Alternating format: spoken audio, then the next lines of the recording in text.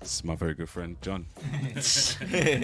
Yo, what up? Yes, Illa J repping them Yancey boys. I was on tour for actually this instrumental that's now playing. It's off my No Traffic LP. And I was actually on tour for that last fall, and I was setting up my routing. You know, I had 6 off days. I hit up Daryl from the label, like, yo, you know, and he plays where I could stay, like, that's not a hotel. And he was like, yo, actually, I got a homie that got a studio. This person was Ash, you know what I mean? On my off days on tour, I stayed with Ash, and again, we know we both make music, and we had the thought of it, but it wasn't necessarily like we gonna go make music. It was kind of like, you know, dope homie to connect with, and we both make music. You know, maybe we'll do something, but like not like forced though. You know what I mean? Yeah, and then it was crazy because like we were just hanging out. First night we were just hanging, just listening to records, just like kicking it, really chilled. You know, like weren't really trying to force anything. He was like, "Oh, you got a Hammond organ and bits and bobs." Yeah. So I was like, yeah. We're like, yeah, man, we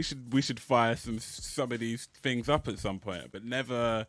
We weren't really trying to force anything. We're both very chilled people. We're both quite similar in that way. So I had a friend staying with me at the time. Her brother had come over from Indonesia, and he was actually a musician and a producer who studied at Berkeley. And